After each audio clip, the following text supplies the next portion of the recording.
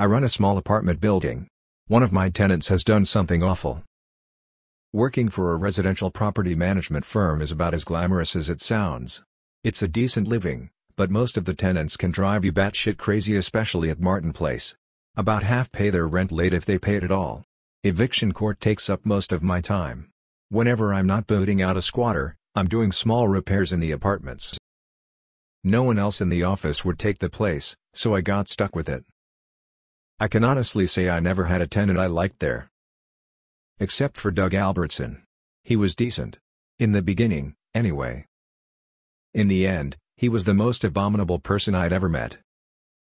Doug moved into apartment 6. Normal-seeming fella. Mid-40s, no kids, work-from-home job. Behavior modification, he said. I meet with people over video chat to help them break their bad habits. Smoking, cursing, nail-biting. You name it and I can put a stop to it. He had his groceries delivered and only took his trash out at night. Nice but reclusive. The guy never called for any kind of maintenance. Most communication I had with home was the day I showed him the place.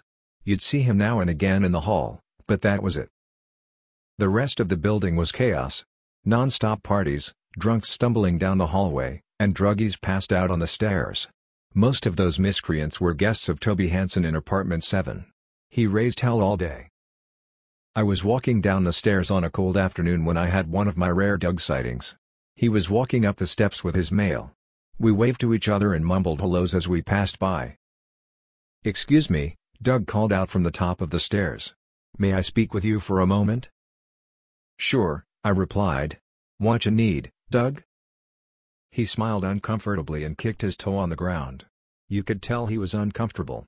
I looked at my watch to give him the silent hurry the hell up signal so he'd move things along. "The gentleman in apartment 7 keeps late hours," he said politely. "Very noisy. Do you think you could talk to him for me?" "Sorry, Doug," I responded. "I've talked to Toby Hansen about a dozen times telling him to keep that racket down. Son of a bitch ignores me. Can't evict him for being a turd. The kid pays his rent. Your best bet is to call the cops with a noise complaint. If the boy gets enough fines, maybe he'll shut up." "I would rather avoid involving the police," he said dryly. "Perhaps I can help him modify his behavior. Thank you for your help." We said goodbye and went about our business. That was the last complaint I ever received about Toby Hansen. Suddenly he became a model tenant. His rent was always in the Dropbox on time. I figured he must have gotten a job because he was never home when I was in the building. All of his no-good friends vanished. The parties came to an end. It didn't fix the other 10 piss-poor tenants, but it went a long way toward quieting the place down. Over the next few months, oddly enough, the apartment building started quieting down a great deal. The couple in apartment 3 stopped their round-the-clock bickering and yelling sessions. For as long as I could remember, you'd always heard them shouting at each other any time you were in the building. Shattering plates, throwing clothes out the window, and arguments in the hallway. One day, they were just quiet. I'd get a maintenance request every other month or so from them which I'd take care of while they were at work. Otherwise, not a peep. I popped by the building on the 2nd of the month to check the rent drop box and was surprised to see Doug again. He lived on the 2nd floor, but I could swear he was coming out of apartment 5. Joe Kimbler's place. He was a violent alcoholic with an impressive rap sheet. Didn't seem like Doug's kind of company. But who's to judge? "Mandarin Doug," I shouted and tossed my hand in the air in his direction. The building was as quiet as a tomb. A welcome if not unusual change. This may be the most peaceful I've ever heard this place.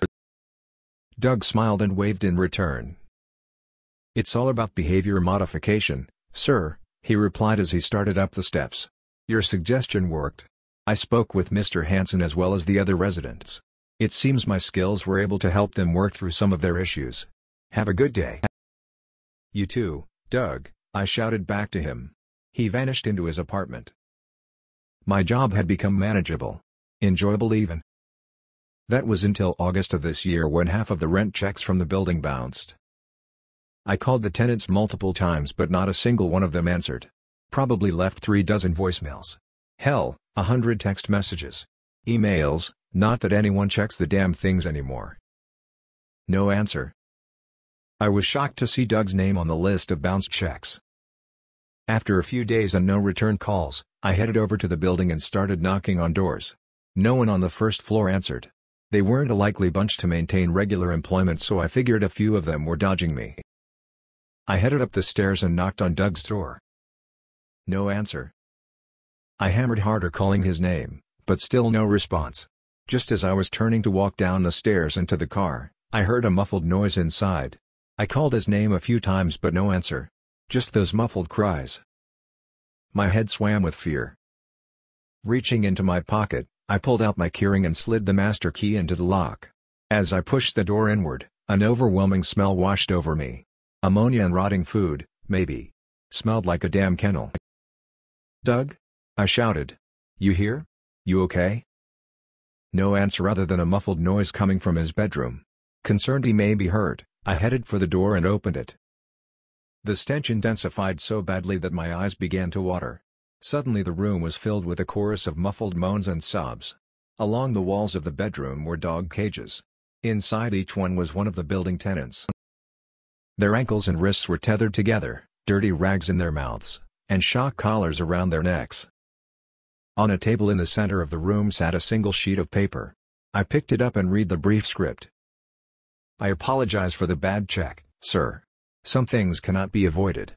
I won't be returning, but as a thank you for the wonderful accommodations, I have completed my behavior modification sessions with your tenants. They shall trouble you no longer. Yours respectfully, Doug Albertson."